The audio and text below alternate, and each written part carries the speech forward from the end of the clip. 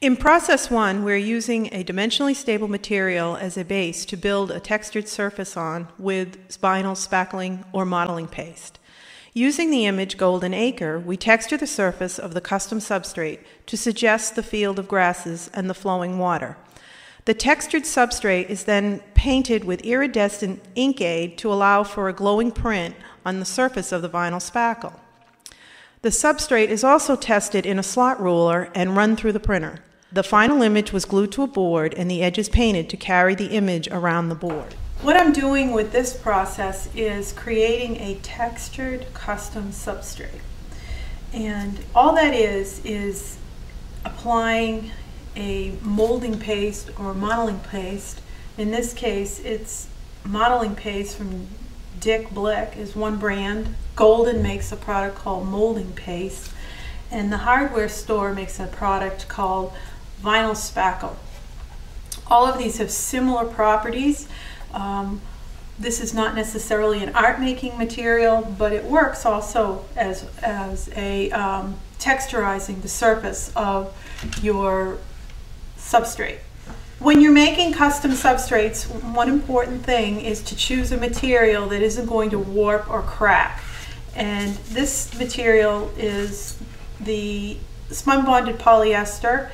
I'm building up the surface on this material because I can get it through my printer and it doesn't warp very easily. It's great. It has a curve to it, so I want to work on the surface that is curved because that way it'll go through my printer. If I work on this back side, this curve, if I work on this surface, I will have trouble running it through my printer.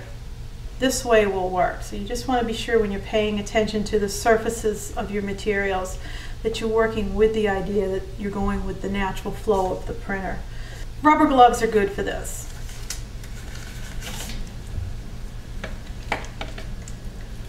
It's just a matter of getting on a blob, putting it down, and working it into the surface. I'm building up a nice surface to fill in the polyester backing. You can do this on films, you can do it onto things that are like Tyvek. Anything that you can get this surface to build on is light. Cardstock will sometimes warp, so it's not so easy to use. You're looking for materials that are dimensionally stable is a term that you're looking for. You can just see I'm just making some marks. I now have marks that are just random in the surface of this custom substrate. What I want to do is to make this really be more relative to the image I'm going to put on it. And so what I've done, just as a guideline for myself, is I've printed out the image that I'm going to work from, that I will place on the surface here, and I'm going to look at the image while I make marks in the surface of the textured substrate. In this case, I'm using a little landscape image that was just a photograph of the marsh, and it was manipulated in Photoshop. So it's just a very simple image, though, very clean. You've got trees at the top, grasses, tall grasses, shorter grasses, water, and a little bit of a dock and some other grasses. So it's a fairly simple image to translate into a texture. When the texture is built, it will loosely reflect this image and then it'll print over it. I don't have a chart or a graph so that I'm not working precisely here. So these marks that are in the image are not going to fall exactly where the marks are on my custom substrate. But I am working with the idea that this image will go on this custom substrate. My tools that I'm using are recycled pass keys from hotels, in this case my AAA membership card, an inexpensive brush from the hardware store, a spatula that came with a can of DAP. This is an auto body Bondo spreader that all of these things are available in most hardware stores. And this is just a palette knife, and it has a couple, you use the handle, I can use this, the knife itself. And in this mix, and this is a fork or a spork, I guess it is, and that would be used for making lines also. So, and plastic bag, which will leave me with an area that might be at the top of the image, like the trees. In the top of this image, I have trees in the distance. So I'm working this surface with the plastic bag. This is just very basic, and I'm bringing it down into this area that I see has some other plant material. I have some very linear grasses, or very vertical grasses, I should say. I have some vertical grasses in the marsh that's in this image. I'm going to use an inexpensive brush to leave marks that might look like grasses. Just to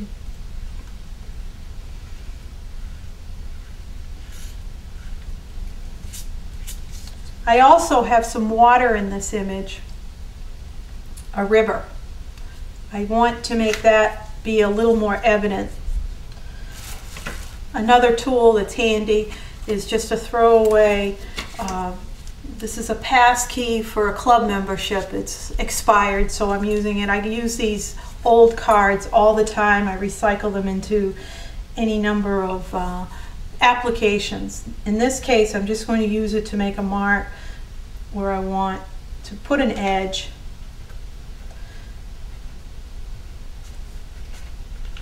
And I will feather that mark out in a minute.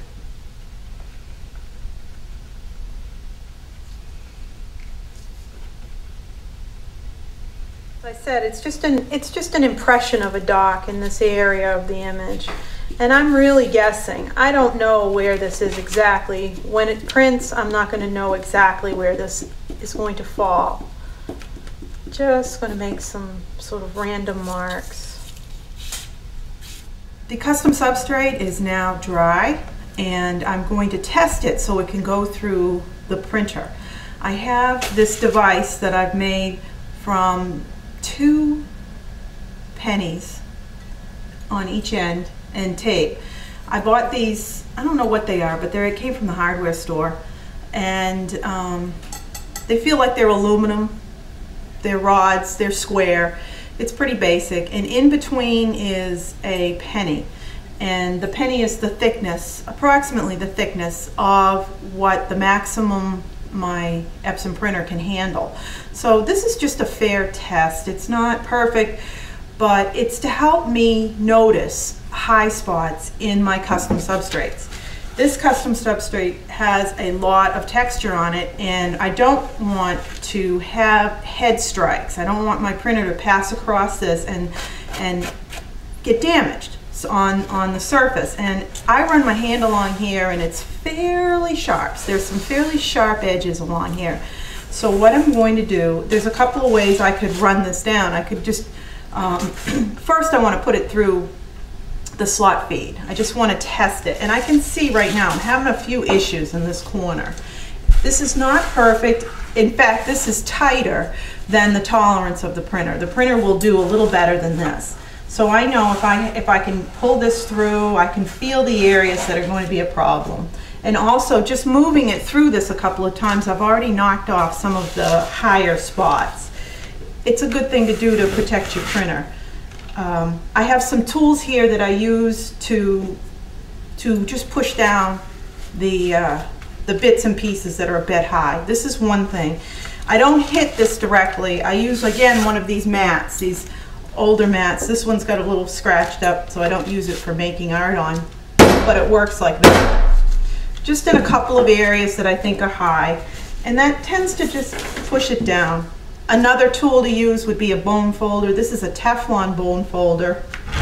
And I'm just going to scrape in this area just to knock down any real high spots.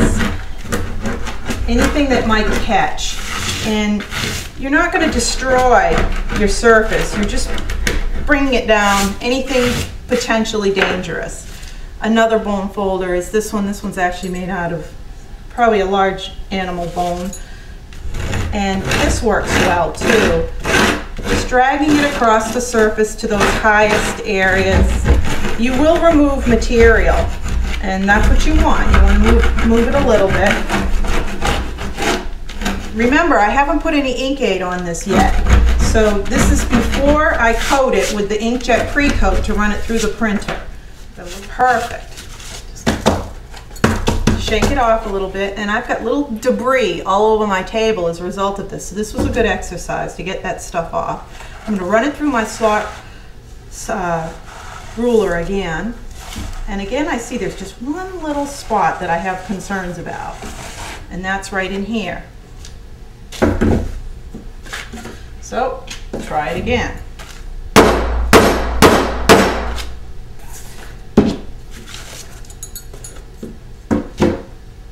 I think we're going to be fine at this point. Yeah, that feels fine. It's a feel. It's a judgment call. So now I have this substrate. It's very heavily textured. There's a lot of dimensionality going on here, and it's very much like the image that I want to print on it, in that I have a texture here that relates to trees. I have a texture here that relates to grasses. And down in this corner, I have a texture that relates to the dock. Loosely, it's a loose interpretation. So what I'm going to do now is I'm going to paint this with inkAID that I have here. I'm going to use the inkAID Gold for the grasses, because the grasses are very gold toned, and this is just going to pop the color, give it a little richness that you might not ordinarily get, and that's one of the beauties of these iridescents. I've taken the pearl and the gold and put them into little pots just because it's easier to stir these. It says not to shake them.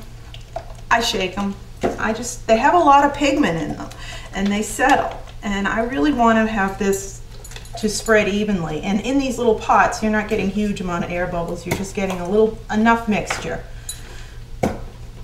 You can see the differences in the lids here. This is gold and this is silver. You can really see a little bit of a difference. 2 brushes, keep it clean. So this is the area of the grasses. I'm putting the gold down. And there's no need to be precise, because all of this sort of blends into itself. There's no hard edges in any of this, no hard edges in what I'm doing with the molding paste, and no hard edges in what I'm doing with the underpainting of the inkAID. It all just is soft and wonderful. And I think I've got pretty much what I want for the gold. It's impossible to see this at this point, other than I know that I've coated it. Here I'm putting in the pearl in the areas where I have no gold. And I am putting this on thick. I want to get in all those areas. I'm feathering in the edges into the gold.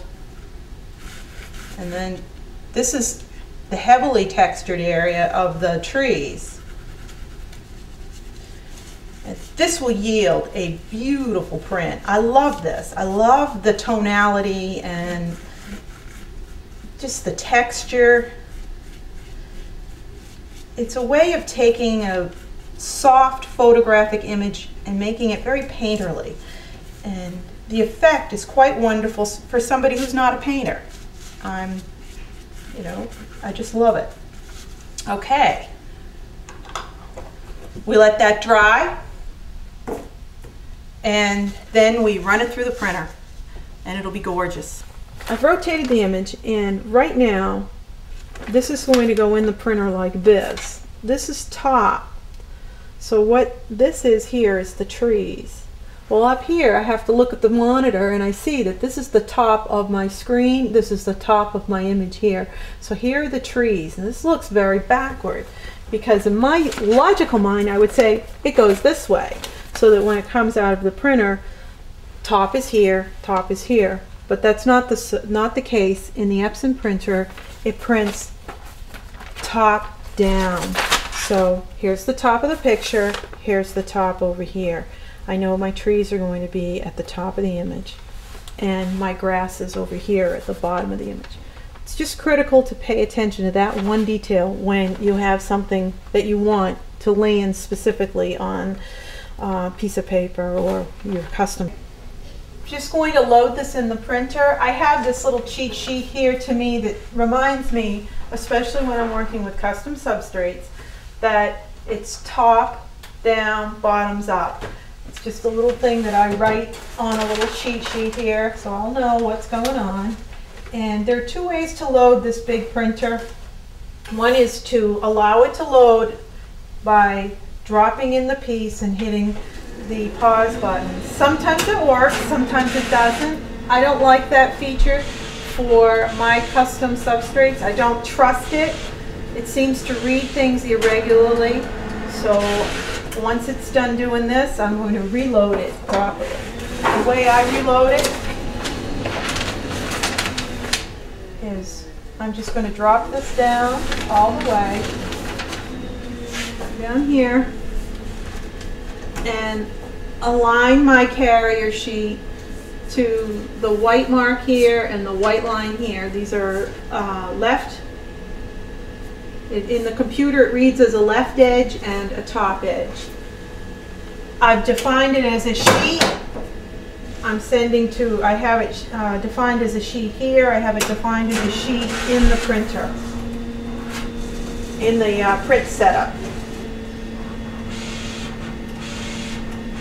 What it's doing is it's reading my substrates, and it's determining that it's going to print.